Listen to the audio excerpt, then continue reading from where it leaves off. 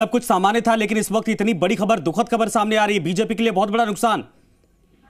निश्चित रूप से ये संगठन को एक ऐसा समर्पित कार्यकर्ता था और 77 से लेकर के इतने संपूर्ण जीवन बीएमएस को लेकर इस प्रकार का समर्पित जीवन इसने जिया और संगठन को जिस तरह से इसने सींचा है, इस विचारधारा के लिए ये जिस तरह से जिया है, ये है कि अभी कुछ समय पहले इनको राज्यसभा में और एक सम्मानजनक स्थान मिला है, प्रदेश अध्यक्ष का स्थान मिला है। पता नहीं ईश्वर की क्या इच्छा है, क्या लीला है, कह नहीं सकता हूँ। 8 दिन पहले वर्किंग कमेटी में साथ थे, वर्किंग कमेटी में भाषण हुआ सबका। अचानक जो है बीमारी के कारण से आज दुखद समाचार मिला है। मेरे मन को व्यक्तिगत तो बहुत बड़ा नुकसान हुआ, क्योंकि 77 से मेरे एक साथी कार्यकर्ता थे और उससे भी बड़ा ऐसा संस्कारित और ऐसा समर्पित कार्यकर्ता जो केवल और केवल संगठन के जिया। मैं प्रभु से प्रार्थना करता हूँ कि वो अपने चरणों में इनको काम दे और हम सबको ताकत दे कि इनकी जो काम बाकी है उसको हम सब लोग पूरे प्रण से पूरा करें।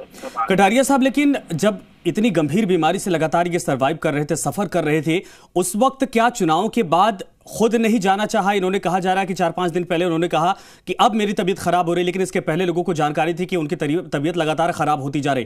क्या खुद इन्होंने लगातार पार्टी की प्रतिबद्धता को लेकर इलाज में एक तरह से कहा जाए कि पूरी तरीके से इन्वॉल्व नहीं हुए, या फिर इतना लेट लतीफी क्योंकि इतना दुखद खबर आज उसकी वजह से सामने आ रही?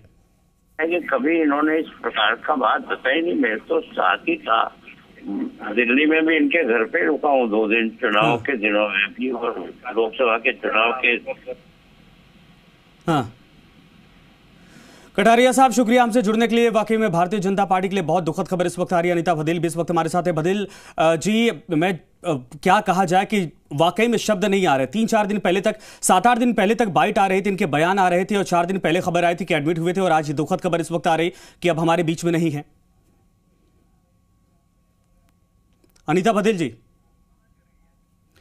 तो संपर्क टूट गया है, लेकिन तस्वीरें देखिए, वाकई में ये वो तस्वीरें हैं जब जयपुर में एडमिट थे और वसुंधरा राजे खुद मिलने गई थी। उस वक्त कहा जा रहा था कि 1-2 दिन के भीतर वो ठीक होकर दोबारा पार्टी कार्यालय में पहुंचेंगे, कार्यकर्ताओं में जोश भरेंगे। चूंकि उपचुनाव का वक्त आ रहा था, और ये दिल्ली एम्स की तस्वीरें दरअसल हैं, उपचुनाव का वक्त आ रहा था। ऐसे में जिस तरीके से वो प्रतिबद्ध थे पार्टी को लेकर, कार्यकर्ताओं को लेकर, अपनी जिम्मेदारी को लेकर, समझा जा सकता था। लेकिन इस वक्त दुखद खबर की अब मदनलालसैनी अब हमारे बीच में नहीं है। भारतीय जनता पार्टी को बहुत बड़ा नुकसान, और लगातार 25 सीटें जीतने के लिए जिस तरीके से मेहनत की थी उन्होंने, सब एक तरह से कहा जाए कि कद बढ़ रहा था, तारीफ हो रही थी। शशि इस वक्त हमारे साथ लगातार हमारे सहयोगी जुड़े हुए। शशि, जितने लोगों से बातचीत हो रही, सबका यही कहना कि किसी को कुछ जानकारी नहीं हुई, 3-4 दिनों के भीतर सब कुछ हुआ, और इस वक्त समझ में नहीं आ रहा है कि वाकई में यह खबर सच है या इस पर विश्वास किया जाए। लेकिन खबर सच है, लोग परेशान हैं और शोक एक तरह से।